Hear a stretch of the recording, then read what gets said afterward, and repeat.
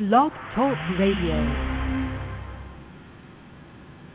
Hello, everyone. Good morning. This is Lori Smith on Blog Talk Radio. It is 6 o'clock here in the morning, Wednesday morning, April the 20th. I'm glad to be here. This is One Child Abuse Survivor to Another. I'm just waking up, having coffee, and trying to wake up here. And glad to be able to do these shows. You know, I'm not a counselor or a therapist. I'm just a private citizen paying to do my own Blog Talk shows and just talking about child abuse. And the morning show is my healing journey. And I appreciate everybody who's joining me and who's been listening to the shows. I appreciate it because, you know, I do a lot of shows, so I know it's hard to keep up with them. And so I appreciate people who are tuning in.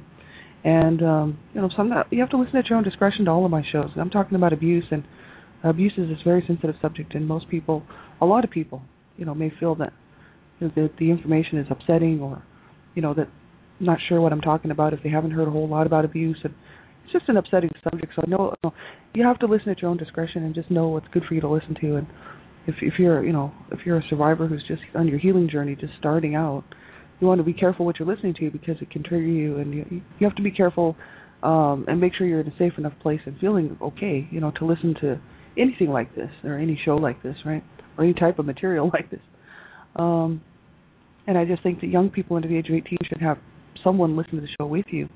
Make sure that you know it's age appropriate for you, because really this show, there's a lot of adult content on my shows, on all of my shows, and because I'm addressing the issues of abuse, and you know, there's a lot of adult material and that type of stuff. And I think depending on how young the child is, I think that it could be age appropriate, you know, inappropriate for young children, right? So you have to make sure that you have permission to listen to my show from an adult, somebody who's older, who can help you make that decision whether you should be listening or not. And you know, just have someone tune in with you, and they can help you make the decision, right? So thanks everybody for being here. I really appreciate it. We're looking this week at the inner child, and that's mainly because I realized, like, on the weekend, I mean, I don't know, I'm not a psychotherapist, I'm not a therapist of any kind, and I'm just a survivor. But just the reading that I do and the stuff that I see out there, and that I have seen for over the last 4 years, I've noticed that there's a lot of talk about the inner child, and that you know, I started to envision my inner child when I started reading about this stuff, because I knew she was there. You know, it wasn't like just because I read about it, all of a sudden I thought, oh, I must have an inner child. Like, I knew that she was there just from, you know, being on the planet this long, and being aware that I had this small person from so long ago who was still feeling so down, you know, so damaged and wounded, right? And really, that's just my past, you know what I mean? That's just my little person that I was so long ago, right? And, you know, I think that even just this weekend, I was just noticing that I still have some work to do for my inner child, you know, trying to get in touch with the feelings that I had when I was young, and especially a small girl, right around the age of, I'd say 6, 7, 8 years old, somewhere in there. And, you know, try to comfort that little child that I was, and try to nurture and self-soothe and that type of stuff. And it has helped me. I don't know about anybody else, you know what I mean? But I know for myself, like, just being able to get back in touch with those feelings from so long ago, and say to myself now as an adult, you know, that I'm fine, that there's no more abuse. I'm not living in the abuse anymore, and that my parents can't hurt me anymore, and my sibling can't hurt me anymore. And that is kind of reassuring, you know, to think about, you know, if you put yourself back in your shoes when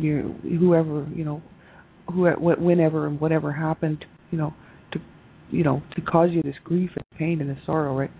Whatever's going on in your life, because we're all different. And so, you know, it did help me to do that. And I realized I do need to self-nurture and self-soothe for the person I am today, even.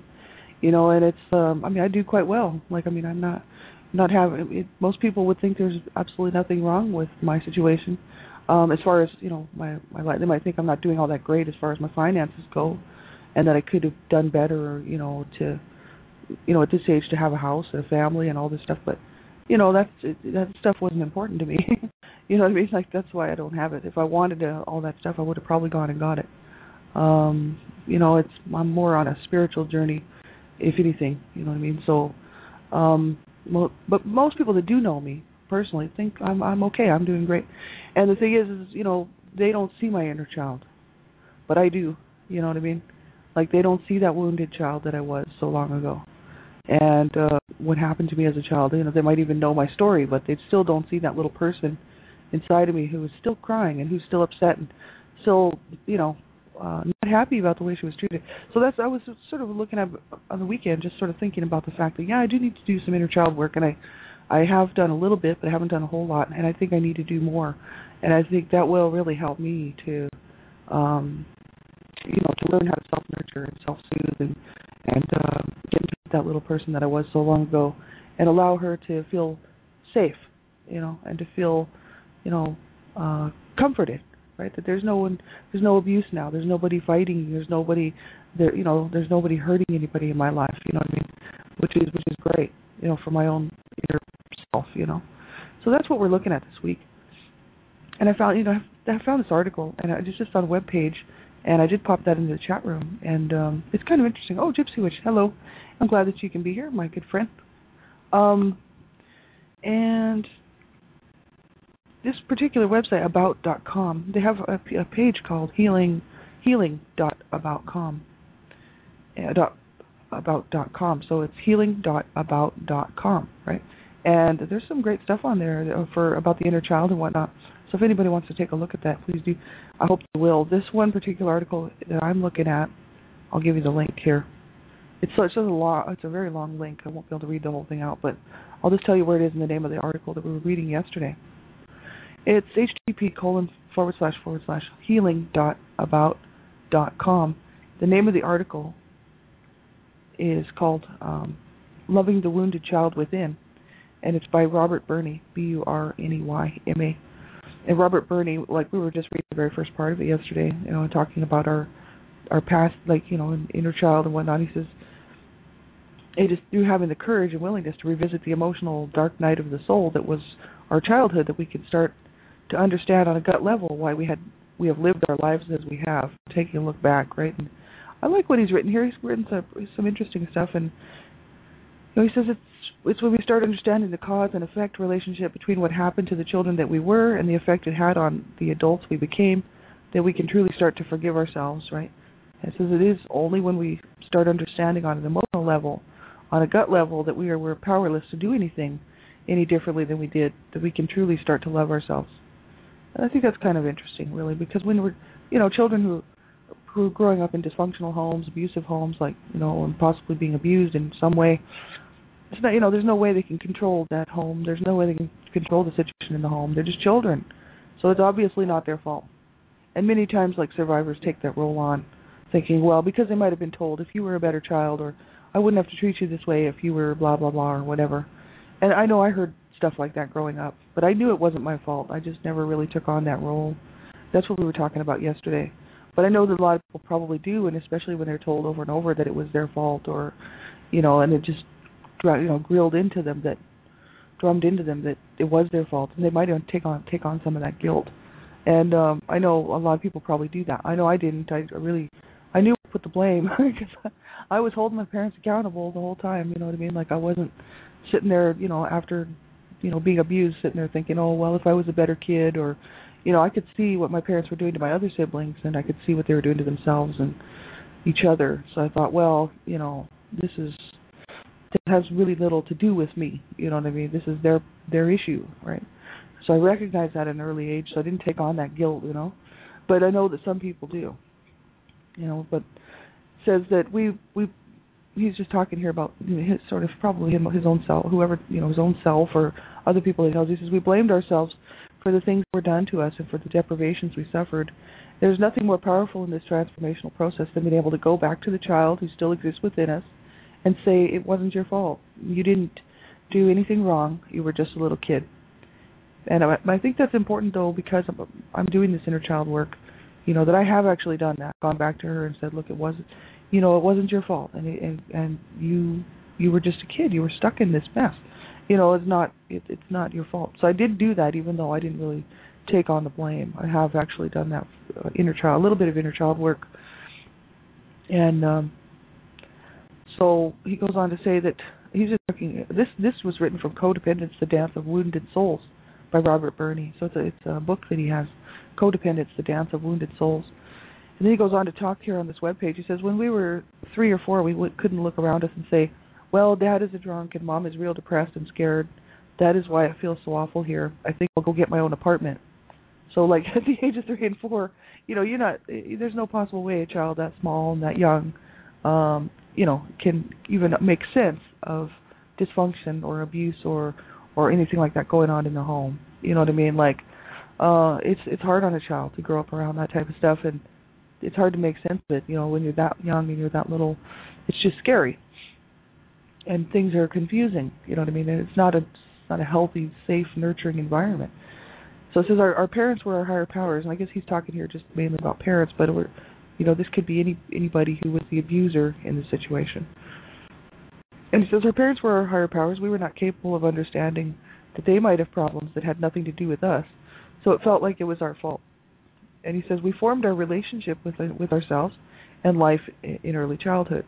We learned about love from people who were not capable of loving in a healthy way because of their unhealed childhood wounds. So our core earliest relationship with ourselves was formed from the feeling that something is wrong and it must be me. At the core of our being, it is a little kid who believes that he or she is unworthy and unlovable. And that was the foundation that we built our concept of self on.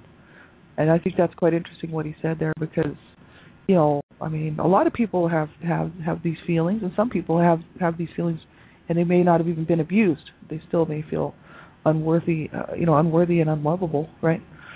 But especially people who have been abused can quite often feel that way. Not everybody, but I know myself, I do. And that's what I was talking about. This kind of brought this on, was this whole idea of being unwanted and being unloved, And so, and people would say, "Oh, your parents loved you. They must have loved you," And I think my dad is now almost 90 years old now, and he does tell me that he loves me, and he tells me he tells the family, the remaining members, there's only a couple of us left, that he loved the whole family. He always says, When we were growing up, we didn't hear that. We didn't hear that out of his mouth. We never heard. He would never say he loved his children. Never, never, ever. The whole time I was growing up, I never heard him say he loved his wife or that he loved his children. That's when I needed to hear it. Right? Not now, you know what I mean? Like now, it's a little bit late. I really don't care now if he loves me or not. It makes no difference to me, period. But what really bothers me is the fact that the man could not show or even say that he loved his family, that he loved his children, that he loved his wife the whole time we were growing up. And that's right into adulthood. That's not from the age of 3 to 4. We're talking from 0 to, let's say 25. 30 years old. In 30 years, I never heard the man say that he loved his children, you know what I mean? But he just all of a sudden decided that he did later on, right? And it's kind of like, well, it's a little late there, Dad, especially after the abuse he put on our mother, that I still recall very clearly and very, very cognitively. It's very sad what people do. My mother, she was bipolar, so she had good days and bad days, She was manic depressive. She would go through days where she was if she was pretty mellowed out, nothing too horrible was going on in the home, she could be kind of a decent person. She wouldn't sit around saying, "Oh, I just love my children." She wasn't a loving person. Like, she wasn't the type to hug you or to hold you or to say too many nice things to you. Even if you walk in the room from school, coming home from school, she wouldn't say, "Oh, how was your day? I hope you had a lovely day." I hear other people's parents saying stuff like that, right? That's where I kind of got all this from, not from my own parents. She was really quite unloving as far as that goes. She made very clear that she didn't love us and that she didn't love me especially. And I was kind of the last child that she could pick on, and she made a real good. She was like I look back on it now and I think of her age when I was this age, and it was right around my age right now. So my mother would have been right around my age right now when a lot of the horrific abuse started, right? So I think about, how old she was at that time, and I'm thinking, how could you do that to a child? I know myself, looking at the situation, I don't see how she could be like the age that I am right now and do the things that she did and say the things that she did to me and to other people in my family. It's just mind-boggling. But she was just a sick woman, and she really needed help, and we really should have been removed from the home, I tell you that. But, she never she never said, "Oh, I love my kids," or "I love you." She wouldn't tuck us in at night and say, "Oh, I love you, sweet dreams," or anything like that, We didn't get any of that. So, like, our parents were loveless. They had the main reason was they had no love for each other, and they really had no love for themselves, and so they did not show us any love, right? And that they quite often, especially my mom, would tell us that we were just not worth anything to her and that we were just worthless. My dad would tell us that we were just from the devil and that we should just die because we were just a little demon seed, and this is just the type of stuff we had to listen to on a regular basis. So that's not a very healthy environment for children to grow up in. And so, so that the core of our being is a little kid who believes that he or she is unworthy and unlovable. And that was the foundation that we built our concept of self on, and that's horrific. And that's basically what I'm working through right now, is this idea that I do count, I do matter. And that's what happened when I started my healing journey 4 years ago. I started to say to myself, I do count, I do matter, I am worth it. It's just doing a lot of self affirmations, whatever you want to call them, but positive affirmations, talking positively instead of negatively about myself, and starting to believe it. Not just say it, but actually believe it, right? And so that's the big issue. You can say stuff all you want, but whether you believe it or not is another thing, right? And a lot of times people will say, oh, you are worth it. You are, you're a good person, but I have to believe that on the inside of me or I'll never realize it. I'll never see it. And that's, it's a matter of believing this stuff. And so I really, I had to look back, because I've done 4 years of my healing journey now, but I've always been looking back anyway because of the abuse, And I look back at that child and I think she was not a bad child. No, I was not a bad kid, right? I did the normal kid stuff, getting in a little bit of trouble and doing some stupid things. Of course, kids do stupid things. And I thought, man, I sure did not deserve to be treated that way. I just look back at my own story, and let alone somebody else's. And I think, why do people do this to their children? You know what I mean? Like, that's so horrific to do to a child. People think, that's why a lot of people have a hard time believing that people could do these things to a child. Because anyone in their right mind, anybody with a half a brain and half a heart knows that you do not do these things to children. It's so incredibly wrong. And it almost seems like there's just no way a person could be so horrific and so horrible to a child. But it does happen, and it happens all the time. It happens more than people know. That people will take their garbage out on their children, right? And whether it's emotionally, psychologically, emotionally, verbally, physically, and sexually, and every other way, that these people in this child's life will dump their garbage on this child, and that child will be forced to have to deal with it, And that's the thing. This baggage and this garbage really does not belong to me. So I realized that 4 years ago. I felt like I had this necklace around my neck. I talked about this on many shows before. This necklace that my parents had given me, full of all this horrible stuff. It was just weighing me down. It was just hanging around my neck. And I thought, why am I carrying this thing around, man? This is their garbage. This is their garbage. This is their pain. This is their misery. This is their evilness and suffering and all the horrible things they did to me is all put on this necklace around my neck. And I thought, why am I even keeping this thing? Like, this is ridiculous. It doesn't even belong to me. So I got mad. I know a lot of times I think certain people out there that talk about ownership of all this. And for me, in my mind, there's no possible way that I'm going to own that necklace. You know what I mean? Like, I threw that thing away. As a matter of fact, I don't even have it anymore because of this imaginary necklace around my neck. I basically imaginarily, in my own mind, took it off my neck and threw it away, and it's gone. Because I'm like, there's no possible way I'm going to own that abuse.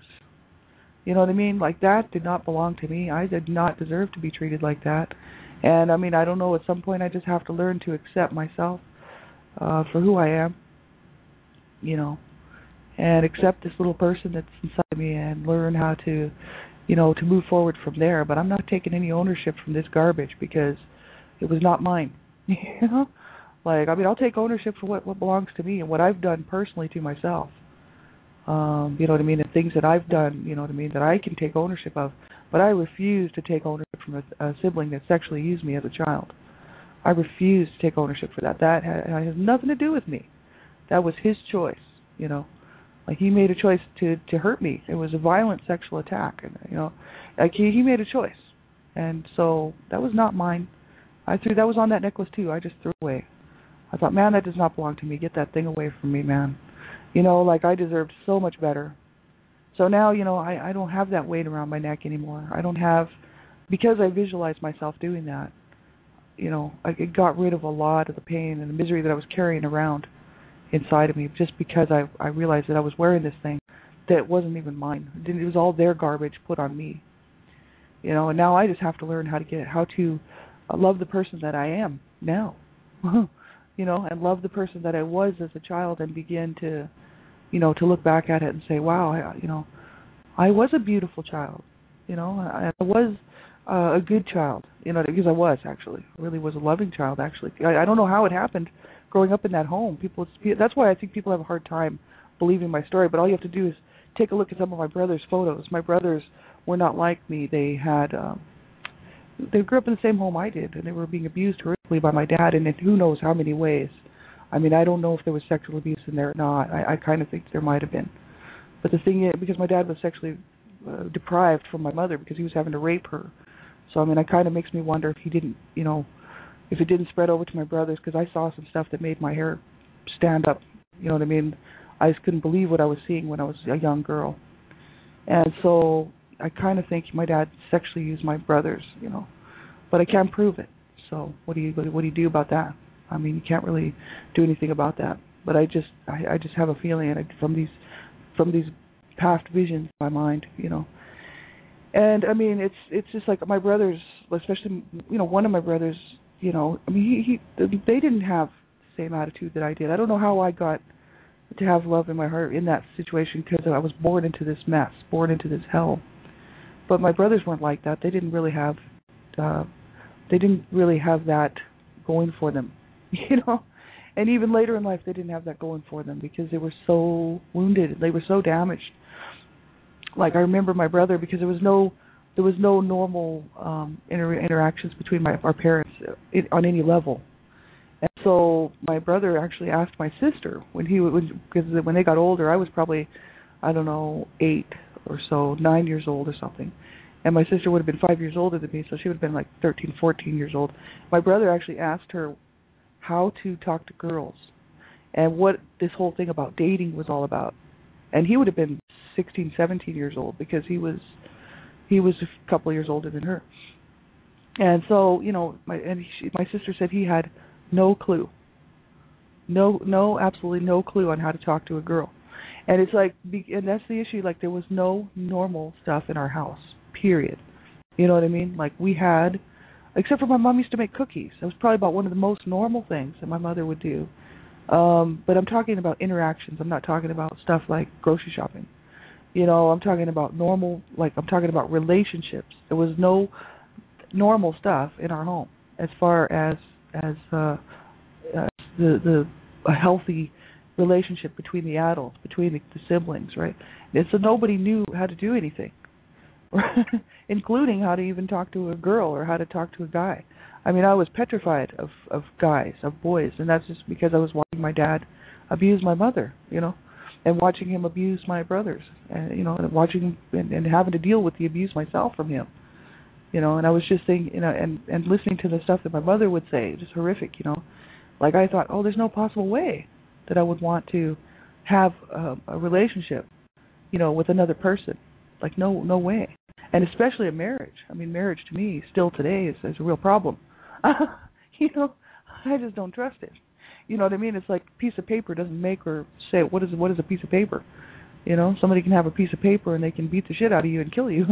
Whereas you may not have a piece of paper, but you might be with the most loving person in your life that you could ever imagine. So what's a piece of paper? Who cares? I don't like that whole thing. Like for me, I like to be able to think that, hey, marriage turns sour, off I go. And so whatever it is, relationship-wise, that's still my safety mechanism of saying I don't have to, stay in abuse, right? I refuse. And so, that whole marriage idea to me is not a good idea. But, I'm always happy when other people get married. I think it's great. And, it's nice. And I've been a bridesmaid quite a few times. I just refuse to get married myself. Absolutely doesn't go with what I believe in. But, that's the thing. It's just so incredibly harsh that, we have to go back and fix all of this stuff that was put on us that really we had nothing to do with. It wasn't even our fault.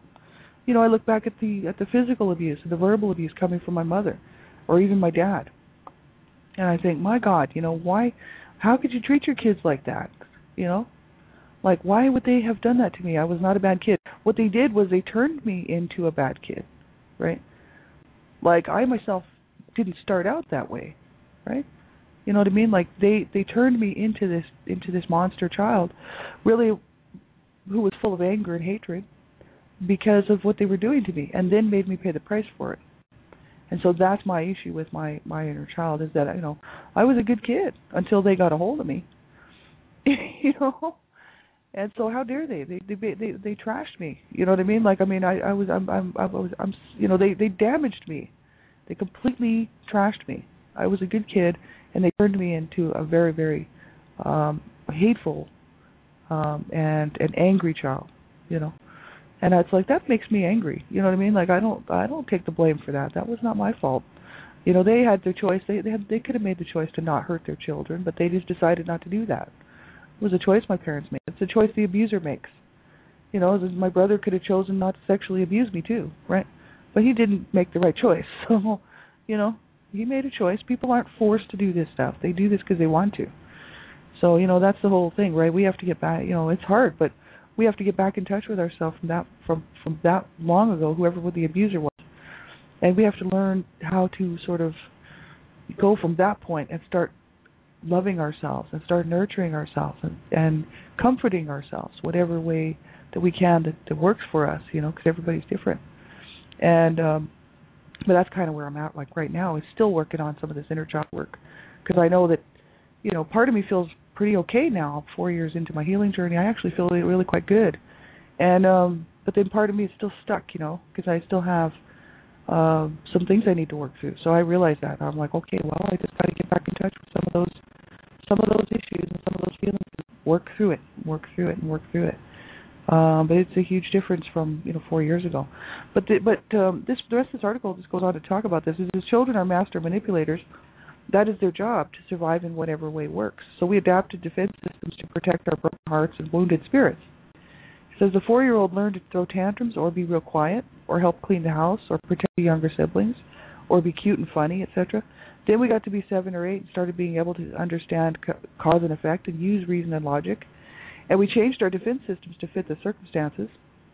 It says then we reached puberty and didn't have a clue what was happening to us and no healthy adults to help us understand. So we adapted our defense systems to protect our vulnerability. And then we were teenagers, and our job was to start becoming independent and prepare ourselves to be adults, so we changed our defense systems once again. It says it's not only functional, it's ridiculous to maintain that what happened in our childhood did not affect our adult life. And we have layer upon layer of denial, emotional dishonesty, buried trauma, unfulfilled needs, etc., etc. Our hearts were broken, our spirits wounded, our minds programmed dysfunctionally. The choices we have made as adults were made in reaction to our childhood wound programming.